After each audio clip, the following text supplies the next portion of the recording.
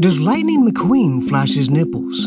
Let's say hypothetically you meet an anthropomorphic car who's famous for racing. It'd be important to know whether or not he's exposing his calcium cannons to you. In Cars 1, there are two cars named Mia and Tia who flash their headlights, which is supposed to parallel flashing in our world in which women or men expose their milkies. The security guards pushing them back confirms that this is indecent exposure and that they have bared their yiddies to Lightning McQueen. Now in the first film, it's revealed in a Rusty's promotion that McQueen's nips aren't real and that they're actually just stickers. But in Cars 2, before he races against his rival Francesco, he gets some headlights installed. Usually he has a pose where he flexes a sticker on a person and says his catchphrase ka-chow. But in this film, Lightning McQueen is seen flashing a headlight at a party and a second time when he beats Francesco, meaning just like Mia and Tia, he's been exposing his breast every single time. So yes, Lightning McQueen flashes his nipples. But the true question is, if the headlights are boobs, does that mean everyone has their yiddies exposed at night?